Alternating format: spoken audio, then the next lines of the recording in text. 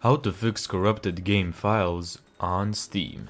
So there's a couple methods to fix this. The first one you're gonna need to try out is going into library, right click on the game you're having trouble with, go to properties, local files, and verify integrity of game files.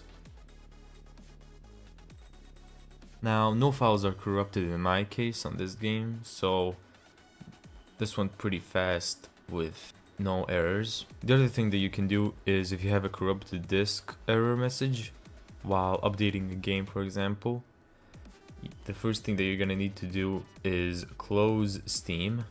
You can do this over the task manager, but it's easier like this.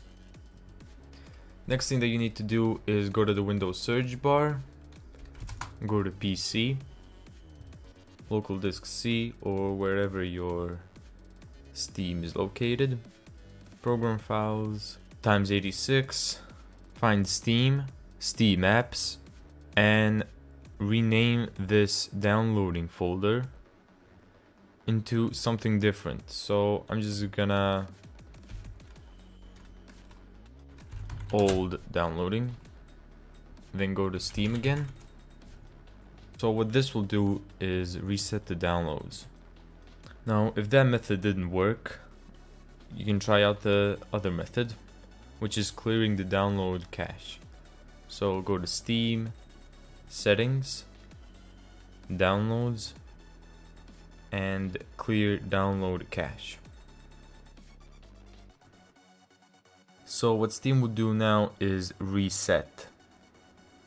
You're gonna need to log in again. And now it should be fixed. The other method that you can try is having your hard disk from not turning off. So go to the Windows search bar and go to control panel. From here go to power options and then change plan settings. Go to change advanced power settings.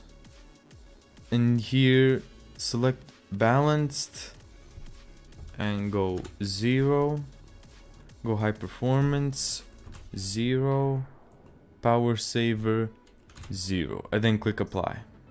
And now you've hopefully fixed the corrupted game files.